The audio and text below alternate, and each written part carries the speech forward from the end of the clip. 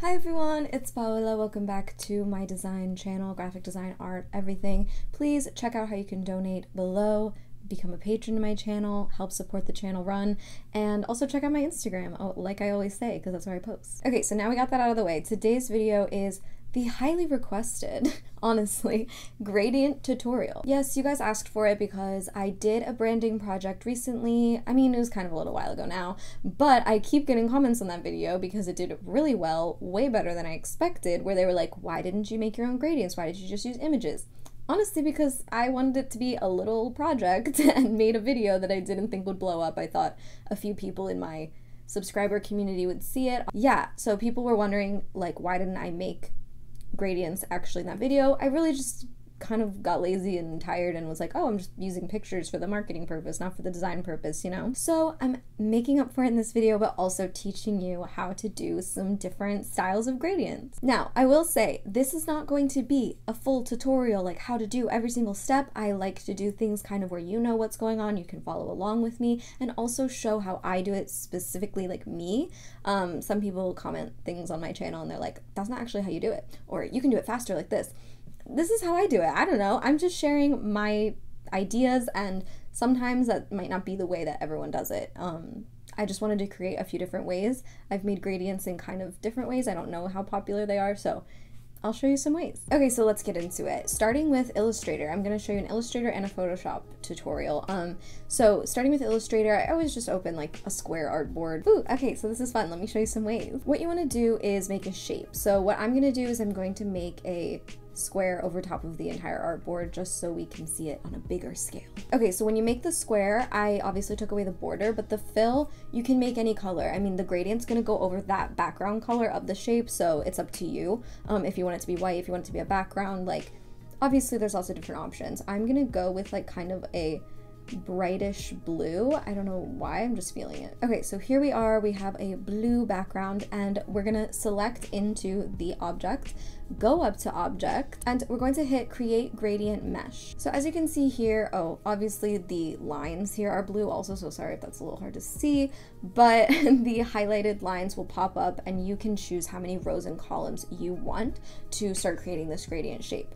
And basically these lines where they intersect is where you can start like customizing a gradient. So I'm gonna go with 3 by 3 just so I can show you. So now you have it, it's highlighted with that shape mesh over it, and you're going to go into the gradient mesh tool itself, which the keyboard shortcut is U if you want to know. So here it is, and what we're gonna do is actually click where these lines intersect right here. Now you can open the fill and change the color, and that creates a gradient, like color beaming out from the little point. So what I'm gonna do is I'm going to click into the other one, and I'm going to eyedrop it to just get that exact color. And as you can see, it kind of like does this little like faded thing. So you can do that, or you can copy the color code. Every time I want to click on a point, I go back to that gradient mesh tool and I click on the next point. And I'm gonna do a different color on this side to show some kind of contrast.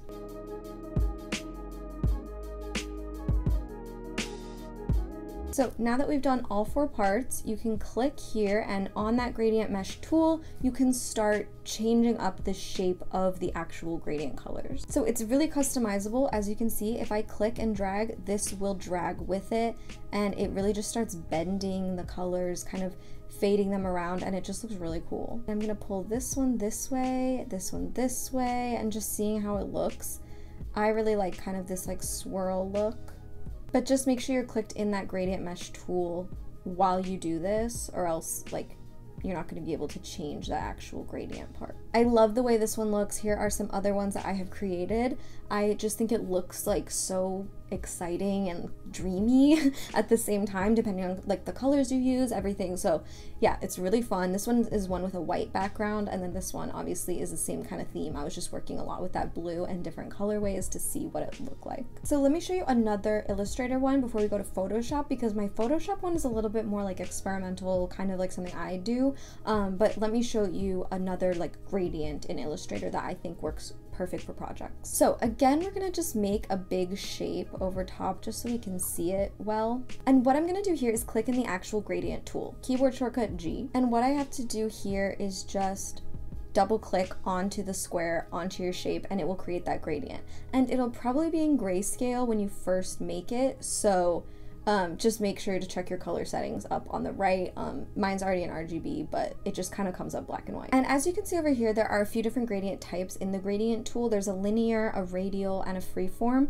I really like the freeform, and that's what I'm gonna show you. So I clicked and I changed it into freeform, and as you can see, it already popped up with like similar colors I was already using, but we're gonna change those, and this is basically how you do it.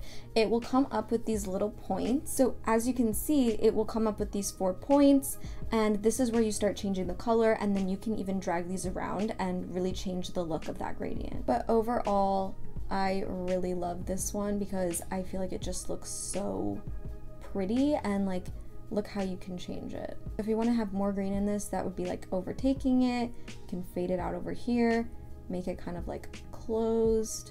There's just so many things you can do with it, and if you even click, you can add more colors and more points that you can even add even more to.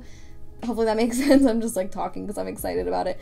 But yeah, it's just so fun and looks so pretty, and it's just such an easy way to make a gradient. And again, to edit, just make sure you're in that right tool and you can just go crazy with it. Okay, so those are my 2 gradient tutorials for Illustrator. I hope those made sense to you, and you can start exploring and playing with them to see what kind of shapes you can create and kind of customize your own and start working with those in your project. I know gradients are so in right now, so I'm loving this. Now, let me show you Photoshop so I can show you kind of like a brush tool thing that I want to do.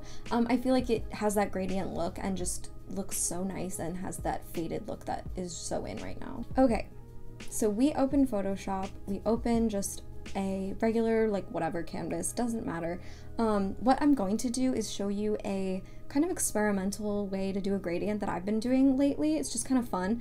It's with the brush tool, and it's creating like a radial type of gradient. So I don't know if a lot of people do this. I really don't know. I'm not claiming this is like my thing, but it's really fun. So opening the brush tool, which is B on the keyboard, or it's over here if you need that, you want to open the soft round brush. It just works so well for everything I do.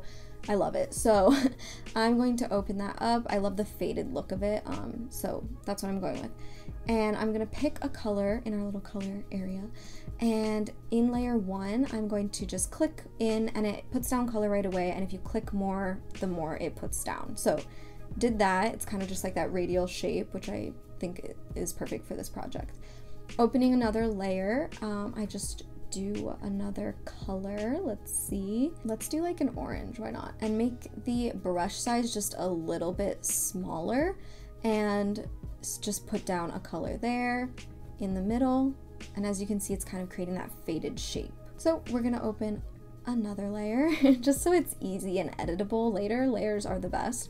And we're gonna open another color, black, because we're risking it all, you know? So that looks cool. And then let's put something in front of the black just to bring it all together. Maybe more of that yellow. Ooh, that's really harsh, but what we can do here is also change opacity for that kind of color, and bringing the opacity down kind of just brought it to a central point. It's kind of created this gradient radius look that I just think looks really cool. Okay, so changing the background color also changes the effect of the gradient. As you can see here, if we were to do black, it just looks like really intense and really cool.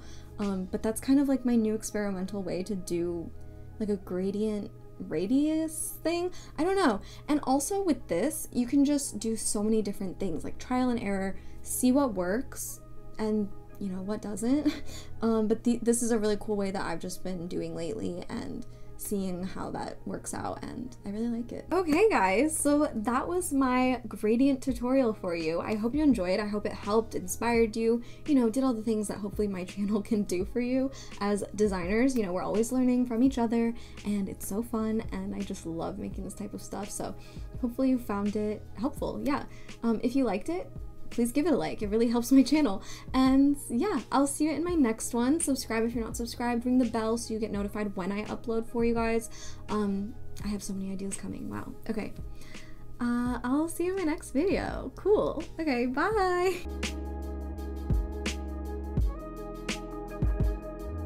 Make it a little bit smaller in the brush side.